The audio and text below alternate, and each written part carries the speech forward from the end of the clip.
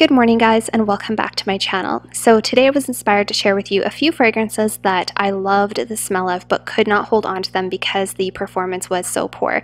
And I wanted to contrast it with a few fragrances that I also loved but couldn't hold on to because they were a little too strong or headache inducing. So perfumes that I really enjoyed the way they smelled, but there was no chance that I was ever going to be able to wear them without basically giving myself a headache every single day. So if you guys are interested in hearing what these are, then stay tuned. If this is your first time on my channel, thank you so much for stopping by. My name is Alithia, and on this channel we talk mostly about perfumes. We also sometimes do a little bit of minimalism, home decor, and decluttering, and if you like those kind of things, definitely stick around and subscribe. And without further ado, let's get started. Number 1, Valentino Donna. So this perfume I used to have a long time ago when it first came out, and I'm pretty sure they must have reformulated it or tweaked how they made it, because back in the day I can remember the original Valentino Donna being very long lasting. It was so beautiful, such a gorgeous, sophisticated, lipsticky scent, and it was one of my favorite scents. However, when I revisited it last year and purchased a new bottle, I thought that I must have gotten a bad bottle because it just didn't last. I actually purchased it again from a different, more reputable department store, and it was the same thing. It just had terrible, terrible performance. And it was one that I felt like I should have gotten more bang for my buck. I felt like I needed to spray a lot of it, and I just felt like it was really weak, especially for what it was. Valentino, you expect it to have good performance. All of the men's fragrances are so bold, and most of their women's ones are pretty bold as well. And I don't know what they've done to Donna, but poor Donna, she is just not so strong anymore. She has become weak, and I really wish they'd fix it because I love that perfume. The second one is Hugo Boss The Scent Private Accord For Her. Now this one, you guys, blew up all over the place, I think because of Jeremy Fragrance. He was the first person I heard really talk about it, and he said it was such a sexy perfume, like the sexiest of sexy perfumes for women. I think he made every woman on the planet want that perfume, including myself. And it was one of the very first perfumes I bought last year, and I was so excited to get it. And unfortunately, this one, I felt like I had to spray it over and over. I had to spray so much on myself. I could literally douse myself in it and it would still be gone in about half an hour. And I know I'm not the only person who's had that experience with this perfume, but I know a lot of people have let it go for the exact same reasons. It just has terrible performance. I don't understand, because the men's version is so bold and so delicious and so rich. Why is it that the women's version is so weak? Number 3, Dolce & Gabbana Pour Femme, the original one, as well as the Intense. Both of these perfumes I have owned. Both of them I have blind purchased. I actually had one gifted to me from a company about a year ago, and both of them I let go because I literally felt like they were watered down. They are so beautiful. They're such a delicious, sexy, marshmallowy scent, perfect for going out, perfect for date nights, really luxe, really delicious smelling, but just had terrible performance. And yeah, I couldn't keep either of them. I actually felt like maybe I had gotten a bad bottle, that somebody had watered it down. Both of them were quite light, and it's really too bad because had they had better performance, I definitely would have kept both of them. I thought they were so beautiful and so sexy. And my fourth and last fragrance that I can remember letting go of solely because of the performance, even though I loved it so much, was Maison Margiela Whispers in the Library. So you guys probably remember me talking this one up so much. I loved this scent. This was a gorgeous woody vanilla.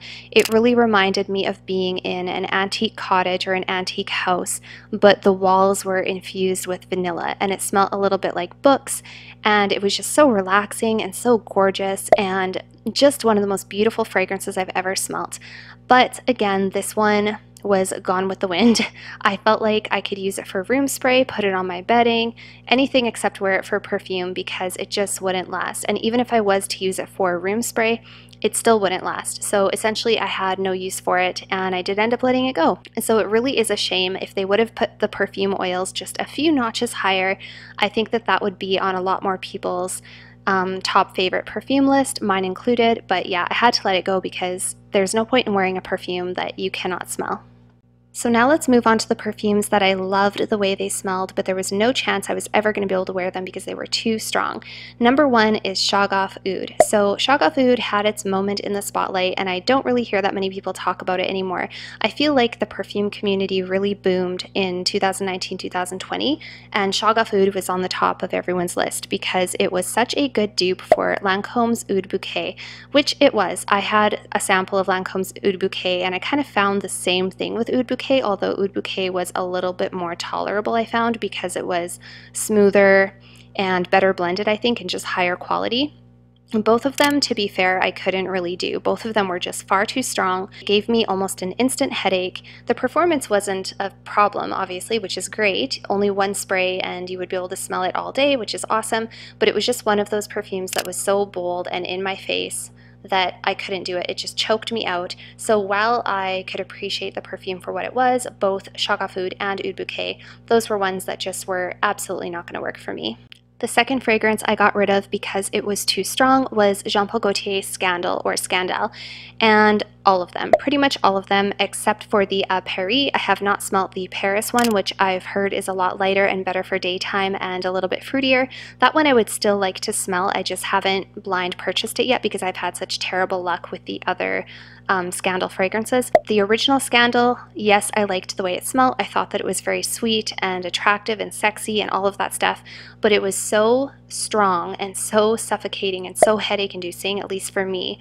I could not do it. I tried it. I could not do it. I tried the So Scandal. I tried Scandal by Night. None of them worked for me. All of them were just far too sweet and far too strong. I wonder if the Paris or Paris one will be right for me. Another fragrance that I went completely nuts over but did have to let go of was Nichane Annie. So if you guys watch my channel, you know that that one I fell in love with, and I still think it is one of the most beautiful, unique vanilla fragrances I've ever smelt.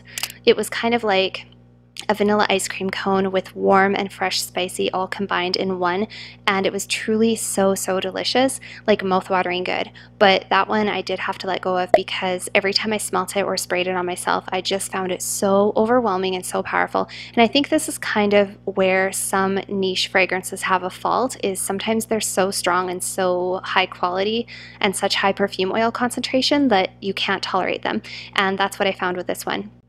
And finally, the last fragrance that I got rid of because it was just too strong and overpowering was Tuiled Hermès Eau Poivrée.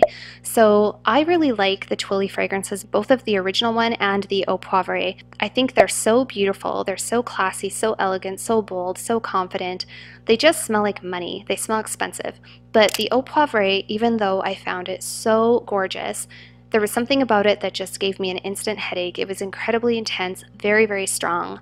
Just really filled the air around me, and no matter how hard I tried, how many times I tried to wear it, whether it was clothing only, skin only, one spray, it didn't seem to matter. It gave me an instant headache, and it's too bad. It breaks my heart because it was honestly one of the classiest perfumes I've ever smelt, and I do highly recommend that one if you can handle the amount of pink pepper that's in there and just how strong it is overall. I think it's a beautiful fragrance, and yeah, that one kind of broke my heart, but that was one I just couldn't get on board with, and I did have to say goodbye to it.